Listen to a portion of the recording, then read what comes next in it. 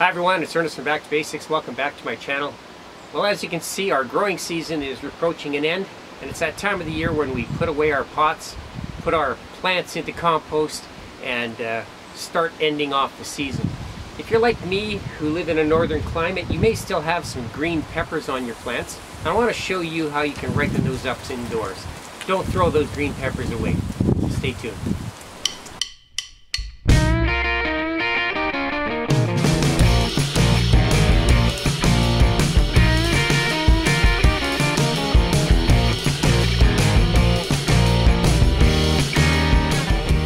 Here's the last pick of my season, everyone.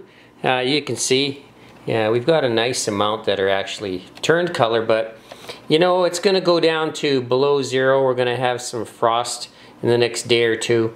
And I'd hate to see all of these go to waste.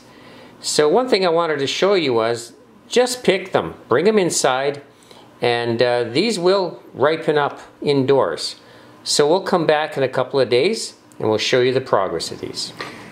So here we are 4 days later. I just wanted to show you how these are nicely ripening up.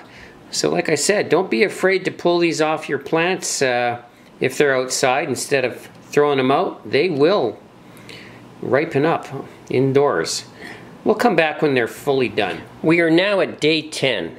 And these have progressed to the point now where I can put these into the dehydrator and get some nice powders out of these. So I just wanted to show you that even though your season may be over and you've got a lot of green peppers on your plants, don't throw them out.